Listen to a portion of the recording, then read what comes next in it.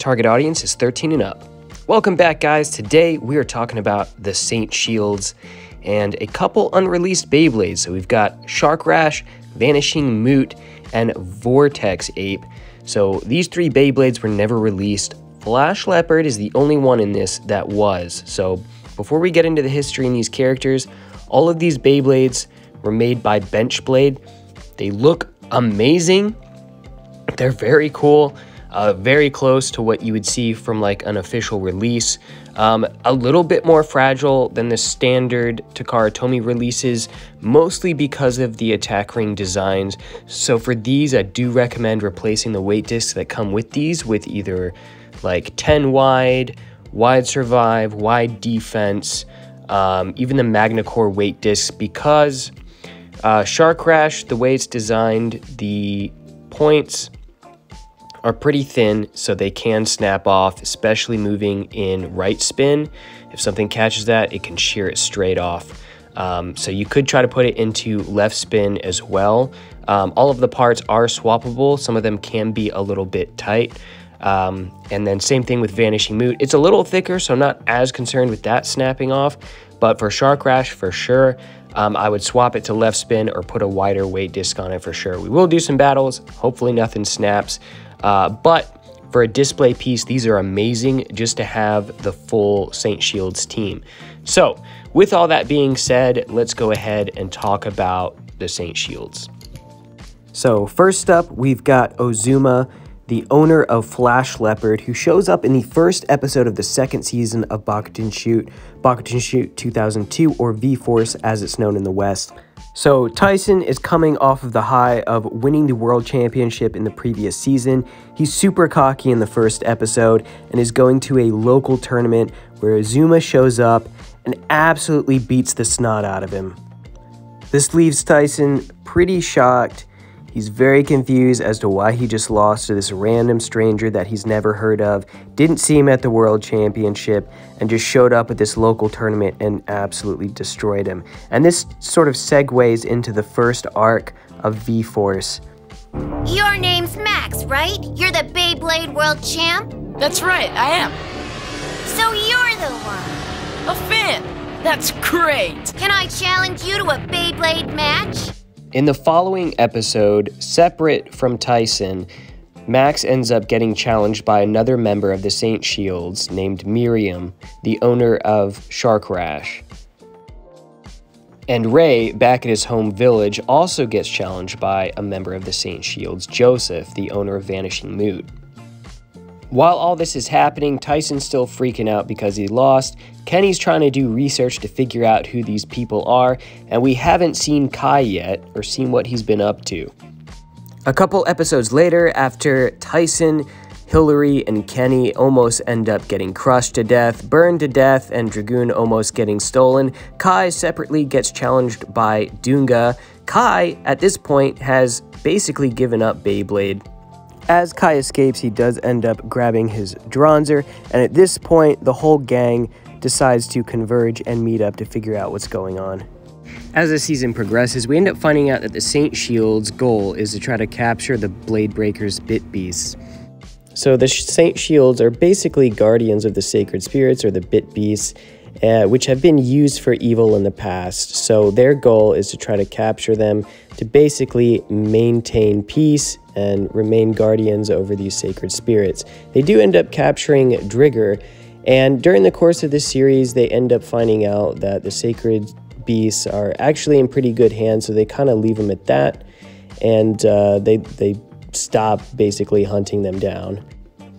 The Saint Shields do end up maintaining a presence in the series after this, though. They do end up entering the World Championships and fighting against the Blade Breakers during that whole arc of the season. I don't want to spoil too much because I do highly recommend that you guys watch Bakuten Shoot. Some people don't care for V-Force that much, but it has a lot of really interesting arcs that I think are definitely worth watching. But with all of that being said, if you guys want to check it out, most of the series, I think, is on YouTube. I know it is for Western audiences. I know YouTube can be weird and some stuff may not be available, but if you use like something like a VPN or something, you can probably watch it on there.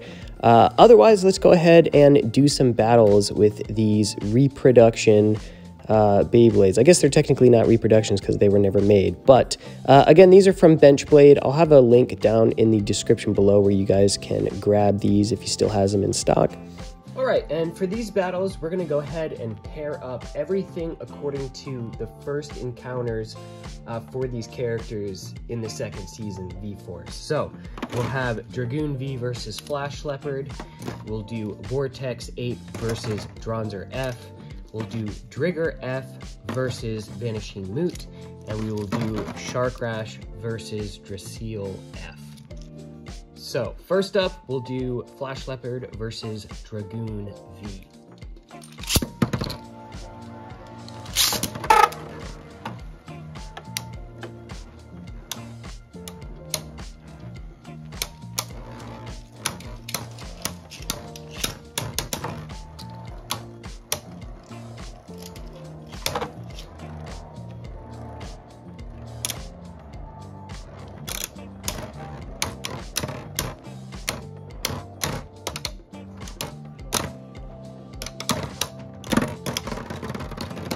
Flash Leopard takes the first round.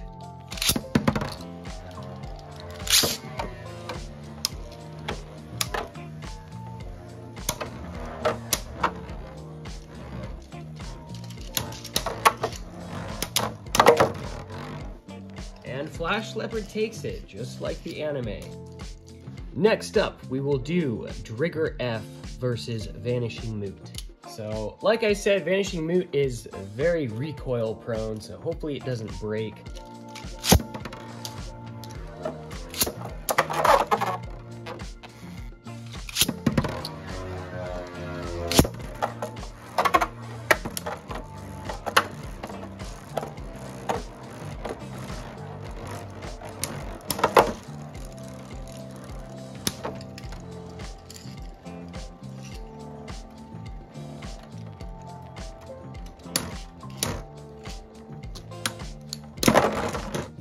Got a tie for the second round.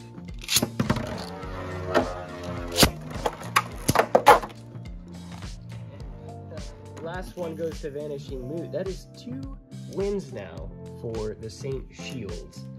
Let's go ahead and do Dronzer versus Vortex 8. Dronzer is on the flat tip.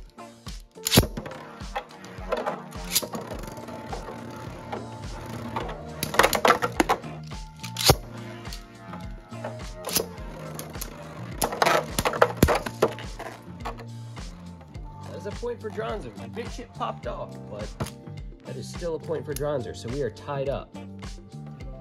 So it looks like the little tab broke off on the attack ring, actually on both sides, which is like not super common. Now this was a very worn Dronzer F, so kinda sad, but life goes on. So let's go to the next round.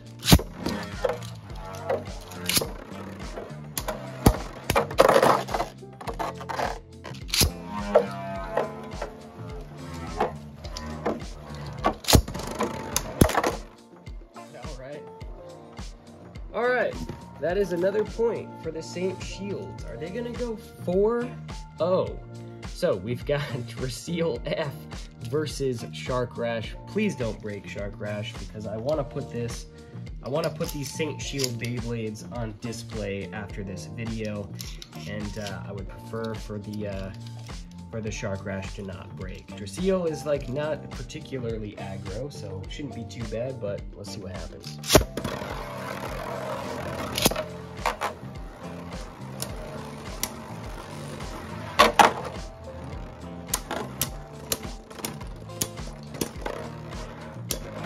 Look, Drasil's losing balls. Alright, I went ahead and replaced the clips on these for some tighter ones, so hopefully that doesn't happen again.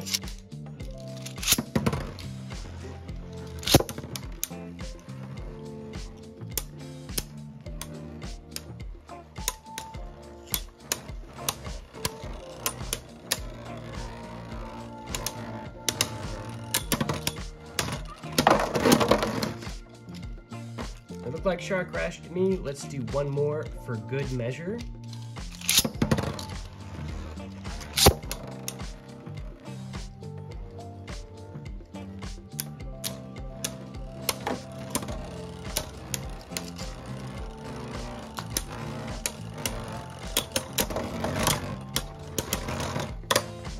All right, so Shark Rash takes it. Looks like it's still in one piece, thankfully.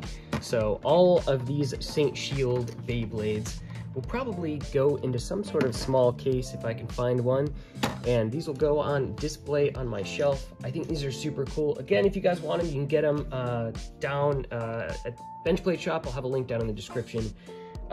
Hit the like for the algorithm. Drop a comment letting me know which one of these three is your favorite. I'm going with Shark Rash. It's just such a cool design aesthetically.